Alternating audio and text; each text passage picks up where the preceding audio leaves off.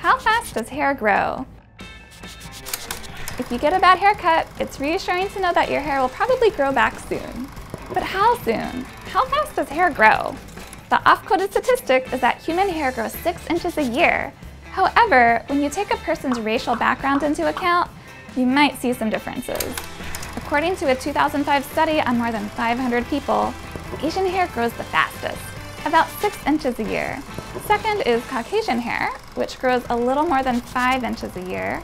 Next, African hair grows about 4 inches a year.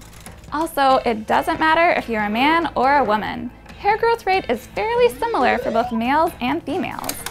There's also this nugget. Some experts think that hair grows more quickly in the summer because of dietary changes. That is, people are eating more fruits and vegetables. During the summer, people can also experience hormone changes and get increased exposure to ultraviolet radiation from the sun. But any seasonal increase in hair growth would be so marginal, it would be hard to notice. How fast does hair grow?